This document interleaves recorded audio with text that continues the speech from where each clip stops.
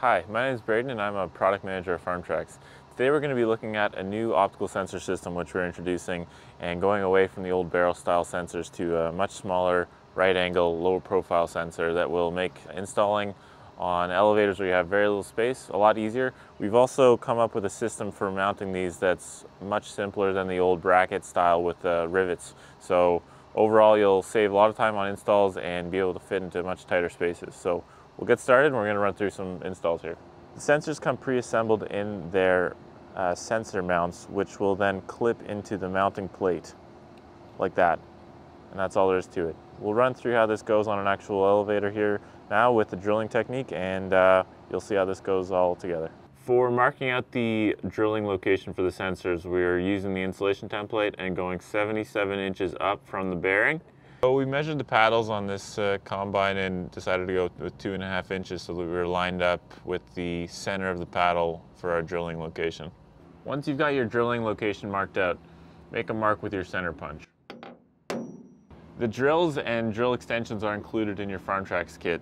Use the included 1/8 inch bit to drill your pilot hole. Next step is to use the included step drill bit and drill through at the pilot hole location. Go all the way through. You'll notice that the largest step is 18 millimeters, which is the correct size of the sensor. Once you've drilled 2 or 3 of the steps on your drill, stop and just take a look and make sure that there are no paddles in the way. And if so, move those.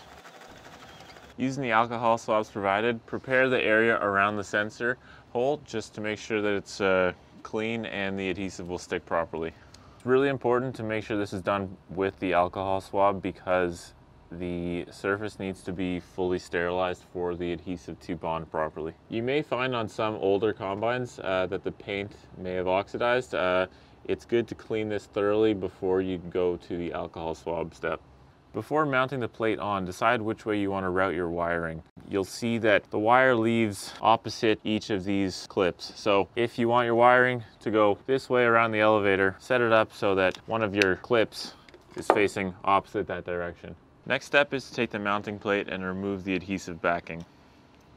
Once the adhesive backing is removed, take the drilling jig, place it into the mounting plate and twist it into place. Once you've got this in place, line it up with the hole using the alignment piece and press it onto the side of the elevator. Use pressure here. The adhesive is activated under pressure. We suggest putting pressure for at least 15 seconds to make sure you get a good bond. After you've finished applying pressure to the mounting plate, leave it alone for a few minutes so that it can form a proper bond. After a few minutes, come back and you can unclip this mounting jig and pull it out. Then you've got your mounting plate ready to go, ready for the sensor. But first, we're going to drill the hole on the backside from here. Included in the kit is an extension for your drill so that we can go and drill the backside of the elevator from here, so we don't need to drill blindly. Using that same drilling jig we used to align the first mounting plate, place it on the extension, slide it up, and then mount the extension on your drill. Once you're ready and in place, we're going to mount this drilling alignment jig back in the mounting plate. Put the drilling alignment piece back into the mount and lock it into place. You should have now a nice straight shot to the back of the elevator wall, and we'll drill the pilot hole. Once you finish drilling the pilot hole on the back side of the elevator, unclip the drilling jig and remove the assembly.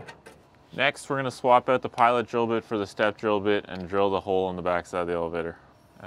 It's important for this step to make sure that the tip of the step drill bit lines up with the hole you've drilled for your pilot hole. So take some time and make sure you've got it in place properly. The guide will make it so you're pretty much bang on, but just make sure before you start drilling. Once you've got the tip of the step drill bit engaged in your pilot hole, start to drill. Once you get 2 steps in, it's best to be safe while the bond is still curing to unclip the drilling jig and slide it out so that you're not applying any unnecessary torque to your mounting plate. Once you finish drilling clean through the other side, remove the drill. Using another alcohol swab, I'm going to prepare the area at the back side of the elevator for the next mounting plate. Remove the adhesive backing from your second mounting plate. Use the same drilling and mounting jig we've used before. Clip it into place, and you'll be able to align the plate with the hole on the back side of the elevator and press on. Apply pressure for 15 seconds to make sure it's firmly mounted on. Once you left it alone for a little while, come back and you can remove the drilling guide by twisting counterclockwise.